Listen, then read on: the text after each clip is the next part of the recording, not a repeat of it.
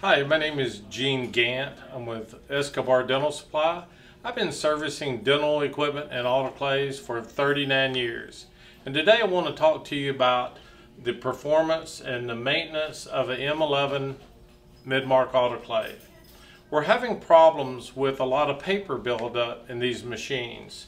And in the past years, you have two sides to an autoclave bag. One has plastic and the other side has paper.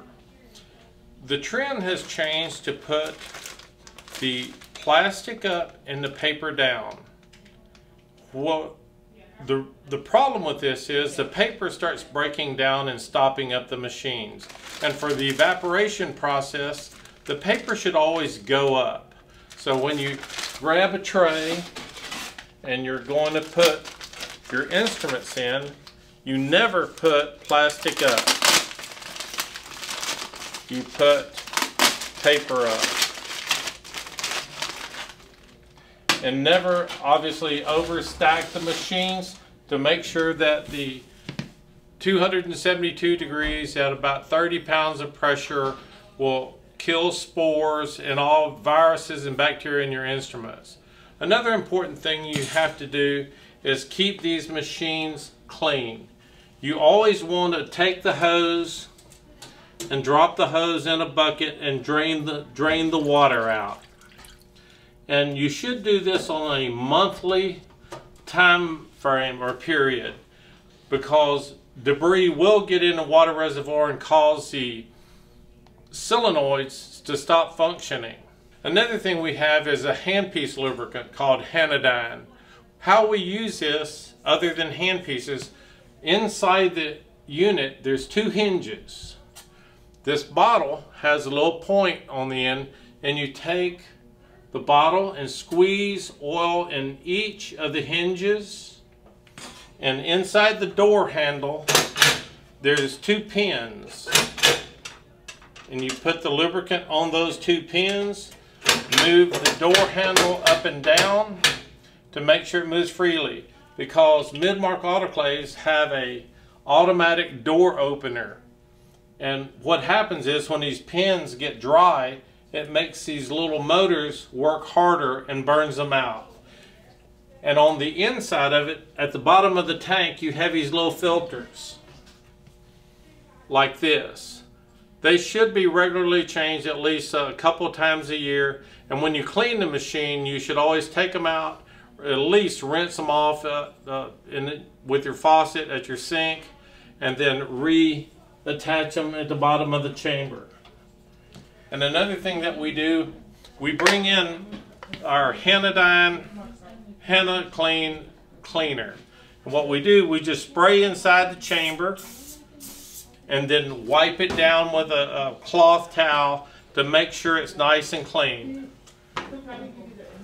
And when you go to put these back together, the trays, you hook these racks into the holes on the tray, and get them in, and then squeeze the top a little and push the tray in. One of the problems that you run into is people don't slide the trays in far enough. Then when they go to shut the door will leak steam and water. The next thing is checking your door gaskets. Door gaskets on a mid-mark autoclave should always be snug, tight. If you ever get a machine that's losing a little steam and that gasket moves, it needs to be replaced. The water should be drained out of this machine minimum once a month. The cleaner the water, the better the machine will function.